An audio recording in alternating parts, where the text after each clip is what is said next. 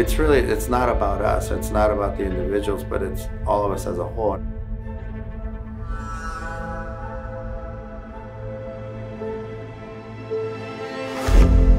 One thing we did define, or I wanted, is a logo that stood out on its own, and it showed motion, and it's recognizable. So we had that. I mean, you never know where you're going to make it or how far you take a company, but you know, always my thought, we've got to aim for that level. We looked at Gearbox as, you know, the individual. Each racquetball player or each athlete is the Gearbox, and we take that energy and we put it into the sport, running, the rackets and everything else. So we're part of that energy.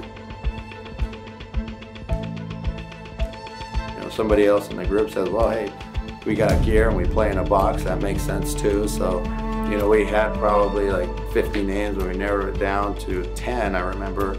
And then we had our buddy who created all of the graphics, and I remember he gave us the sheet. There's no question, like the logo, the Gearbox, everything just fit. And we all just said, that's it. And you know, it was actually very cool the way everything happened. And I remember the initial days, and we got a lot of feedback and said, what's Gearbox, guys? Like, you know, are you a race car company and this and that? And I've always been of the mindset that the person creates the name doesn't create the person.